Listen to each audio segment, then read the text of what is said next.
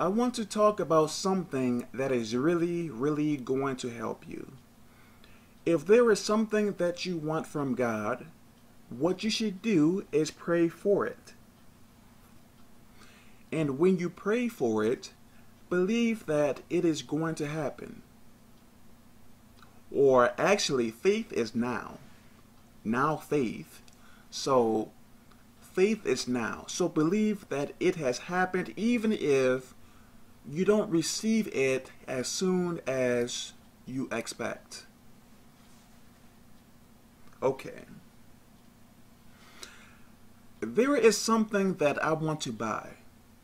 I want to buy the PlayStation 4, but it is at a price that I don't want to pay. Like, I want to buy it brand new around $200 or below. So I was praying to God about it. And someone may say, hey, that is a really dumb thing to do, to pray about something like that for a PlayStation 4. Okay, but you would pray for God to heal you, right? So why not pray for tangible things? Think about that. Okay. So I was getting really impatient. So what happened, I went online and I was going to buy it at that higher price. But I told myself, let me just wait.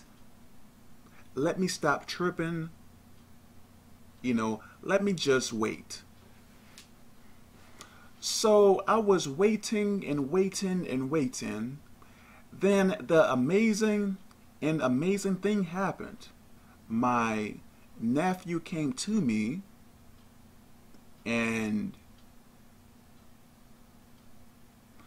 he is allowing me to borrow his Xbox One, which is a video game console. So now I can wait. Well, it is going to be much easier to wait now that I can use his Xbox One. Does that make any sense? So, what if I would have bought that PlayStation 4 at that higher price? I would not have been happy about that. And I would have gave up on my faith for that prayer. Does that make any sense? So, like I said, we expect God to answer our prayers in a particular way. And it is not our jobs to figure out how God is going to answer our prayers. Our job is to pray for it and have faith in what we are praying for. Faith in God. Does that make any sense?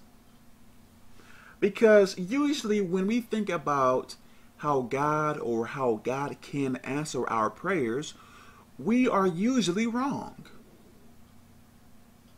Dead wrong. So,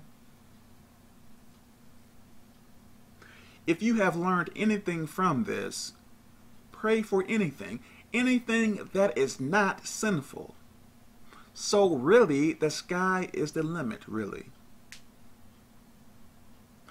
And what some people may do, if their prayers don't get answered in a week or a month or so on and so on, they give up. No.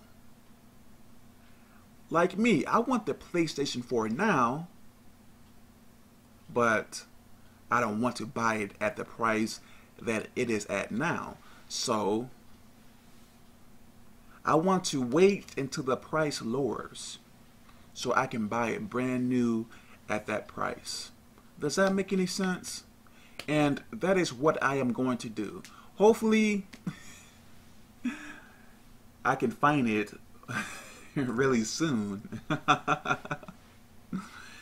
Then I found out that I would have to pay to play online every month, so I don't want to do that, but hey, what can you do? So I really hope this makes sense. Really take heed to this. God bless.